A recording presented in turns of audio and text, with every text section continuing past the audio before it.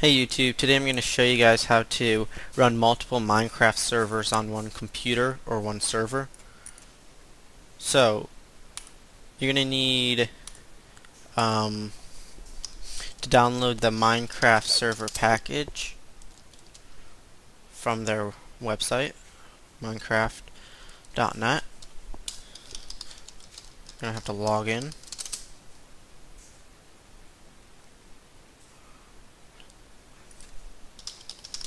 If I remember my password.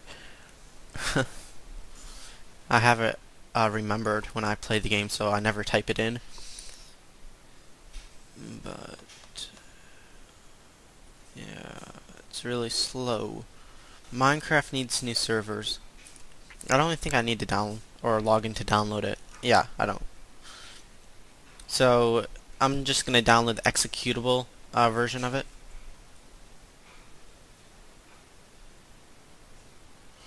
Alright, gonna open it up.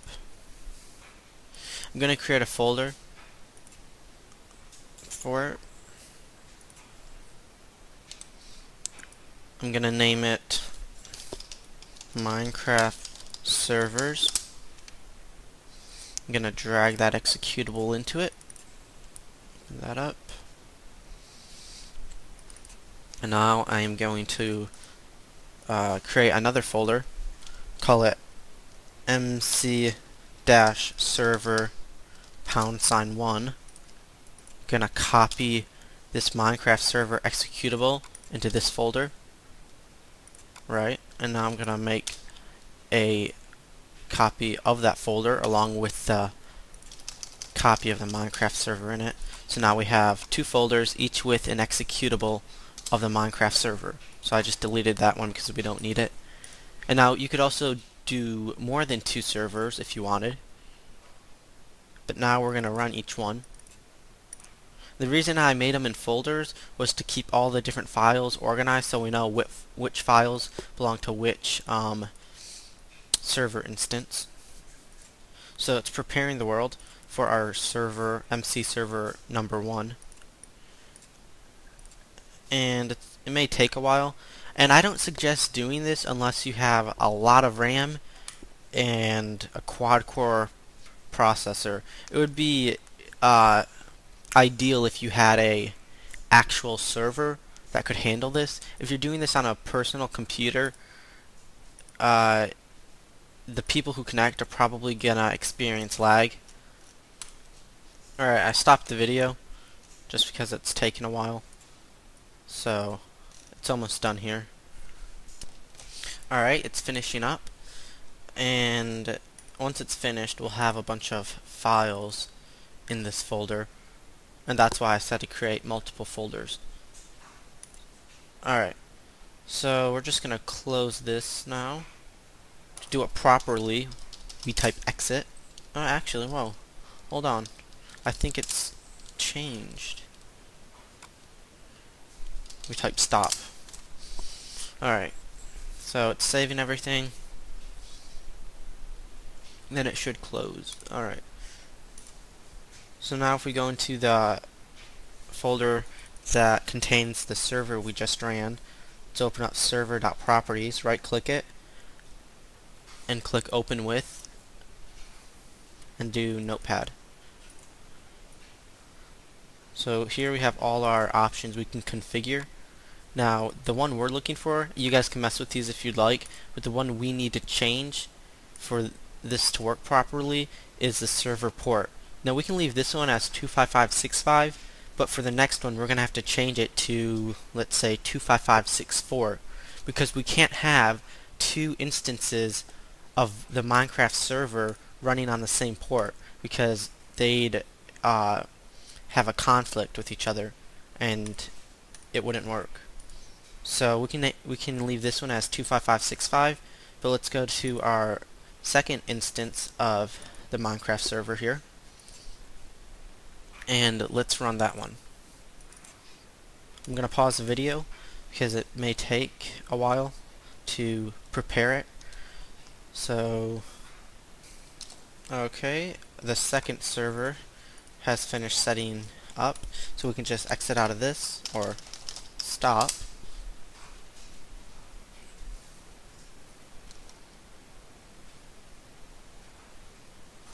And now we're gonna go to the server.properties folder or file. Open that up. Again, you can open it up with Notepad. And we're gonna change the port number. We can change it to anything, but to keep it consistent, we can either subtract a number or add a number to it. I'm just gonna subtract a number, so 25564. So if you had hundreds of different, or not hundreds, but dozens of different MineCraft servers running on the same server, it just keeps it organized. So let's save this here, close it, and now we're gonna port forward so people can connect to these. So open up Google Chrome, and you're gonna want to go to your router's control panel. If you don't know what this is, just go to command prompt, type cmd, and then type ipconfig. And then you're going to want to find your default gateway address, which mine is 192.168.1.1. Give your username and password. If you want to know the defaults for non-configured routers that come right out of the box, you can just Google it, your router's number or whatever, and they'll show you the default password and username. So then you're going to want to locate port forwarding. You're going to want to add a custom service or whatever it says. It might be different. Alright. And the service name, let's name it MineCraft, or actually MC Server -1. It doesn't have to be this, just for organization. Keep it simple so we can easily remember which server is which. The service type, make sure it's TCP/UDP. Starting port is 25565.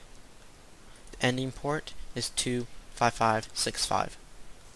The server IP address, go back into command prompt and look for your IPv4 or IPv6 address. Mine is 192.168.1.7.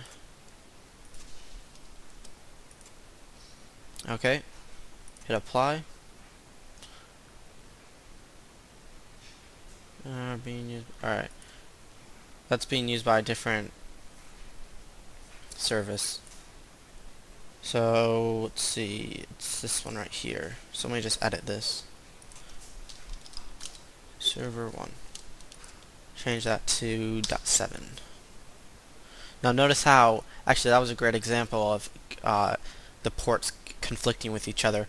I had another instance for a previous MineCraft server I was running on the same port, and notice how my Netgear router didn't allow me to have another instance of that server running with the same port number.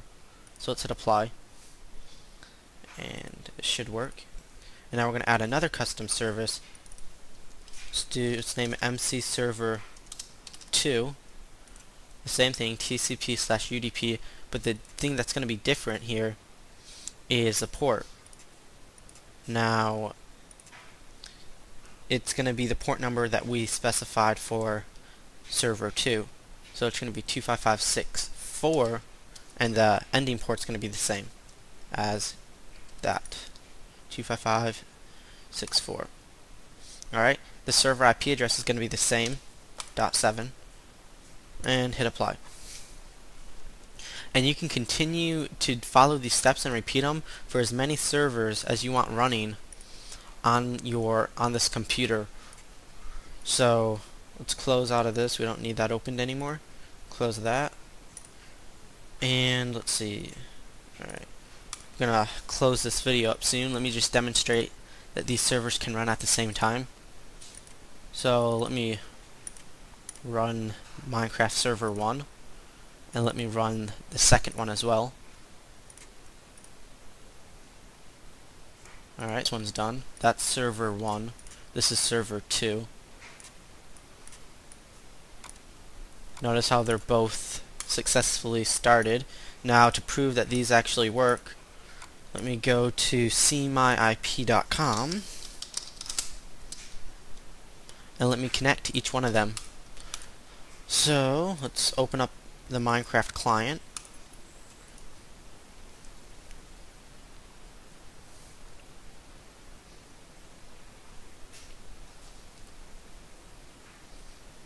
Log in.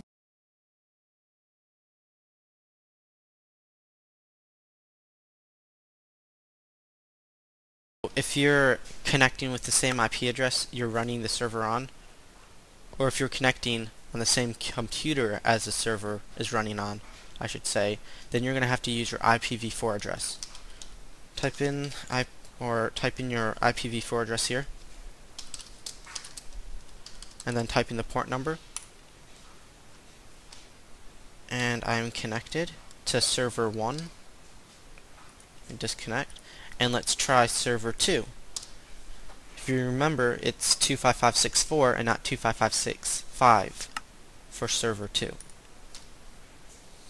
As you can see, it connects to server 2. And there you guys have it. That's how you do this. Thanks for watching. Please subscribe, rate, and comment.